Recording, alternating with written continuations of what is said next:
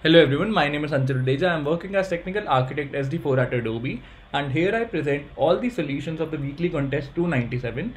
Also, in case if you have any doubt understanding these questions or if you want to ask anything from me in general, please feel free to drop a message on the Telegram group or the Discord server of Coding Decoded. Both the links are stated below.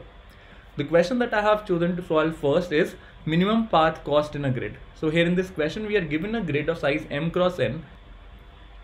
It consists of all distinct integers starting from 0 up till m into n minus 1.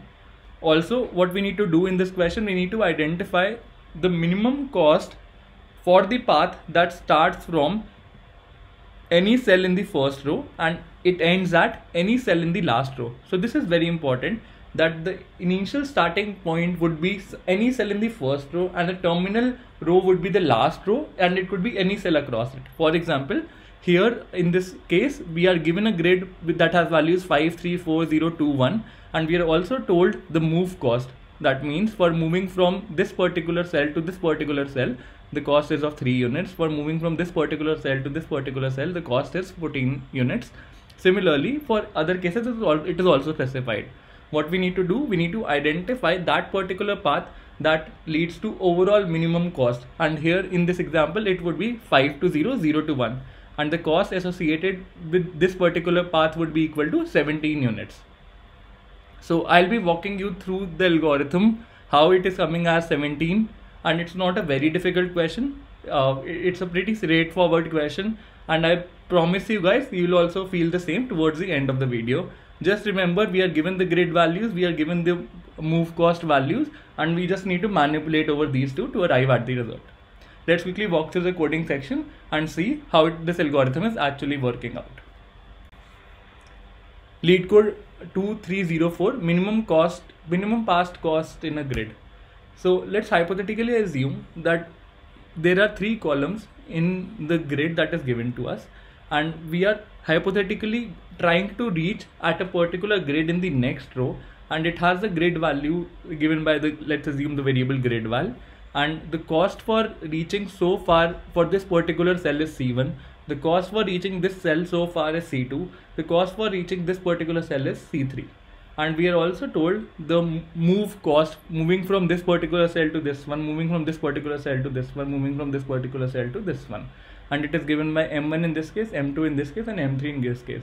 So let's try and identify the equation that will tell us the cost for reaching this particular cell that I have highlighted just now.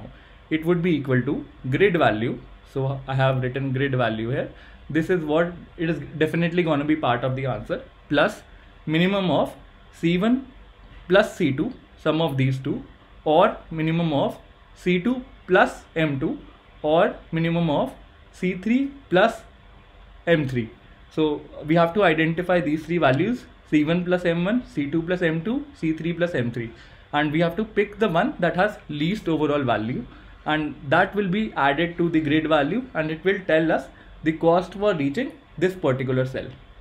We will be doing this for the entire grid that we have, and the result is then pretty simple and straightforward. Once we reach the final row and once we have calculated the cost for reaching each cell in the final row, we'll be iterating over through that row, and we will be identifying the minimum value that exists in that final row, and that would be the final answer. Let's talk about the time complexity of this approach. The time complexity for this approach would be equal to how many cells are there in our grid. The total number of cells is order of n into m.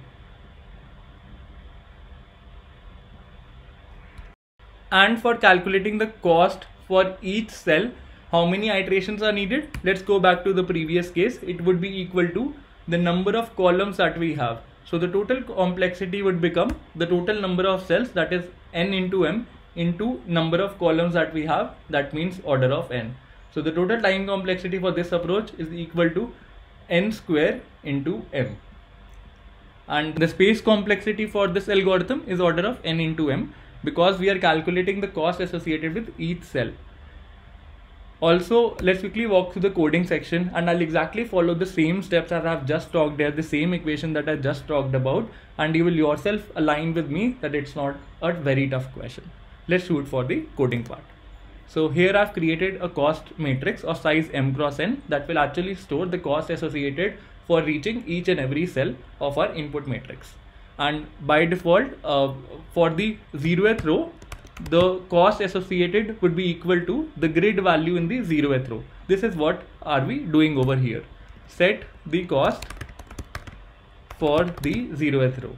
Now let's start the iteration, starting from the first row,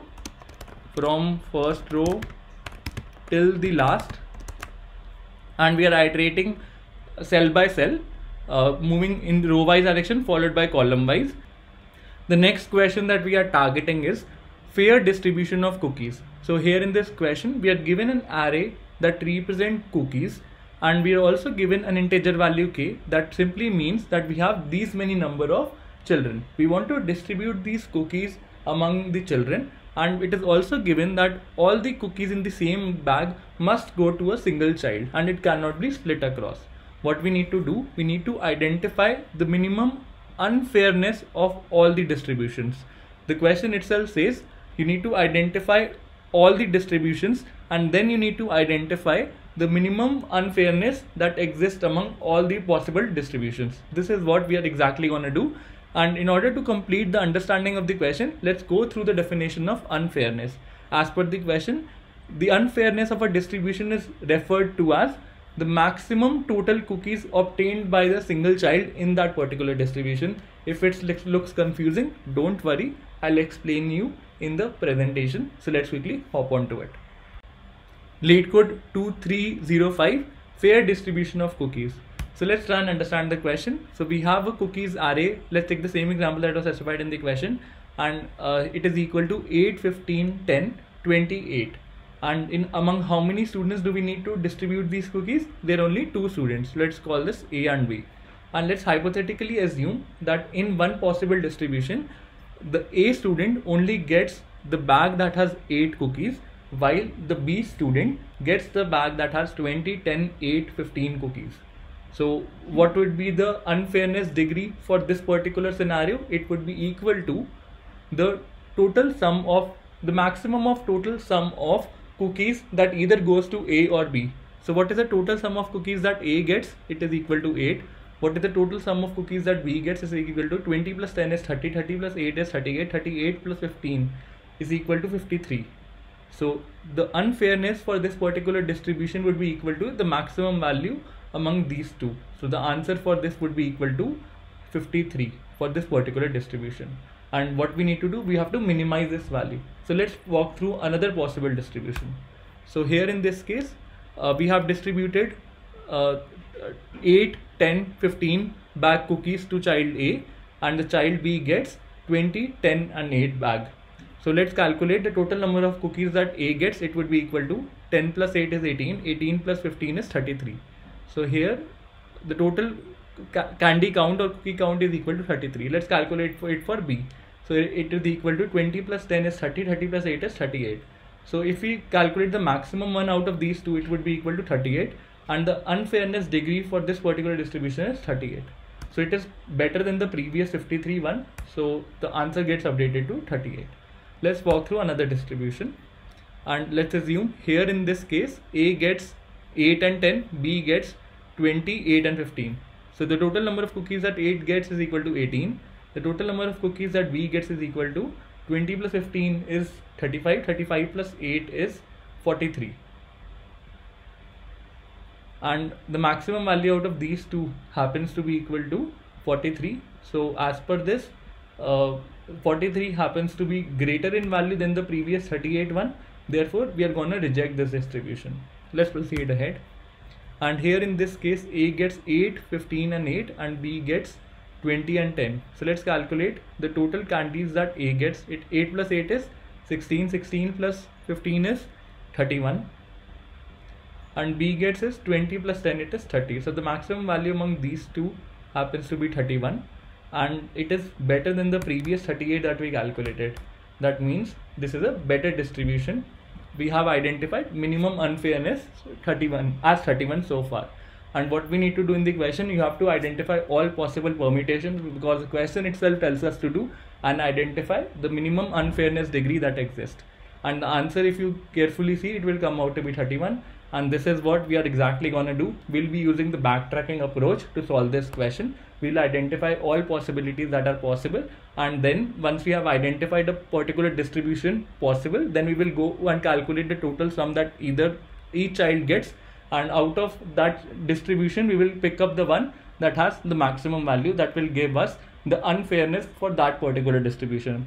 Among all possible distributions, we'll shoot for the one that gives us the minimum value, and that becomes the answer. To conclude it further, let's quickly walk through the coding section, and I'll be using my backtracking template to solve this question, and you guys will yourself see that that template gets used in all backtracking questions. I'm attaching the link to the sheet, coding decoded backtracking sheets, so if you have not watched it up, do check it out. Let me just point you guys to the backtracking template of coding decoded, and if you go and check out coding decoded DSA preparation sheet, you will see that here I have specified the one that says backtracking. If you go and click on this, you will yourself see that the first question is a template where I have talked about how backtracking actually operates. And guys, learn this template by heart because it gets applied everywhere in all backtracking questions. If you will go through the subsequent ones, you will also see that the same template is getting applied, and again today the same template gets applied. So here I've created the answer variable that will tell us the minimum unfairness distribution that exists across all the possible distributions. And once we go ahead and operate over the all possible distributions, we will have the updated value in our answer variable. We simply return that up. So the question boils down to writing this backtracking helper method appropriately. And here I have created 4 parameters to it. The first one is a cookie distribution. The second one is at what index am I currently operating over my cookies. The k values is specified in the question, the number of children that we have, and the next represents the array that basically tells the cookie distribution among those k children. As the first thumb rule, what do we need to write in all backtracking questions? The abortion condition. So in case my index length turns out to be equal to the length, that means I have identified one possibility of distribution. What do? I have to identify the maximum value that exists across all the children who have got the cookies. So I iterate over the cookie distribution array and I identify the maximum one out of all the values. And once I have done that, I compare it with my answer variable and I update my answer variable to maths.minimum ans, max. And once I do that, I simply return back. And the rest of the part is the typical way of writing the backtracking question. We iterate over starting from I equals to 0, I is less than k, I plus plus. You assign the index cookie to the ith child and you iterate over further using the backtracking in the recursive manner. You pass in cookies, you update your index to I plus 1, k remains the same and cookie distribution remains the same. Once you have out of this, you simply cancel out the previously allocated cookie to that particular children. This is what we usually do in backtracking questions, and let's submit this up. Accepted. With this, we have completed the second question as well, and let's shoot for solving more questions of the challenge.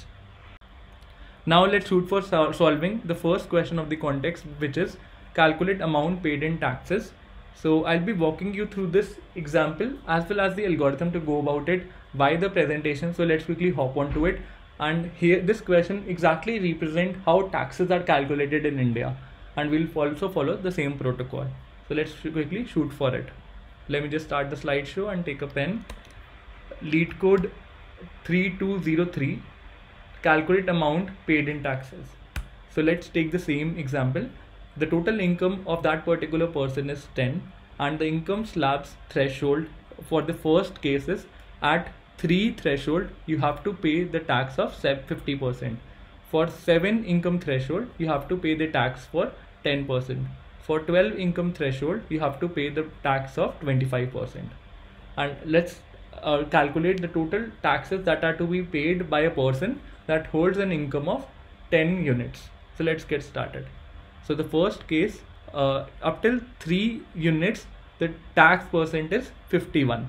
So let's calculate the tax associated with this particular slab. So 3 into 0.5, it gives us 1.5. So how much income does lie within the range of next slab? The next threshold occurs at 7 units and the tax percent for this slab is 10%. So the out of the total income, what income units does lie in this particular slab? It is equal to 7 minus 3. So 7 minus 3 gives us 4. So this gives us 4.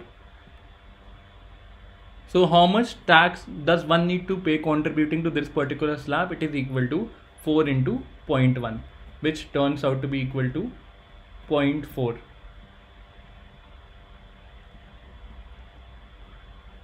And let's proceed ahead. The next income slab occurs at 12 unit of threshold, and how much income of this particular person will come under this particular slab? It would be equal to 10 minus 7. Remember, 10 minus 7, not 12 minus 7, because the total income of that particular person is 10 units, not 12 units.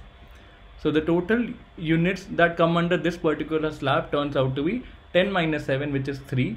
So 3 into 0.25 gives you 0.75, and let's calculate it up. It turns out to be in total sum of 1.5 plus 0.4 plus 0.75.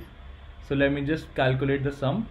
So 5 will come here, 7 plus 4 is 11, 11 plus 5 turns out to be 16. So 6 comes over here and 1 goes to carry. So the total tax that needs to be paid is 2.65 units.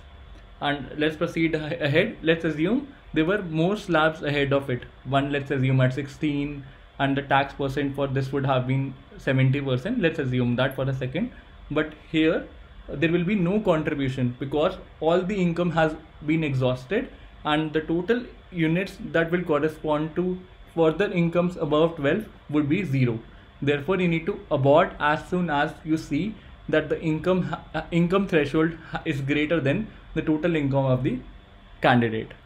So keep this in mind, and we'll exactly follow the same steps. Let's quickly shoot for the coding section and conclude it up. I'll be exactly doing the same things as I've just talked here. The time complexity of this approach would be order of n. I've created a tax variable that will actually store the total tax that I need to pay. I've created an I variable for iterating over my brackets array, and I've also created a variable that will tell me the previous threshold slab and initialize it to 0. So I go ahead and iterate over the loop using a while loop, and I'm calculating the earning variable for current slab. So it is equal to math.min, the current slab threshold, comma, the total income that I have. The minimum of these two once identified, I subtract it from the previous earning variable, and this will tell me the total contribution corresponding to the current slab under consideration. Once I have that value, I multiply it with the taxes rate that I have, and I divide it by 100. Once I have the overall equated answer, I add it to my taxes variable. I update my previous earning equal to brackets at I, 0 index for the next iteration to happen, and in case bracket at I, 0 index is greater than equal to income, I break the process. Otherwise, I keep on iterating over the while loop, and with each iteration I'm incrementing the pointer value of I. Once I have calculated total taxes, I simply return it up. So let's try and submit it. Accepted. The time complexity of this approach is order of n, and the space complexity is constant time.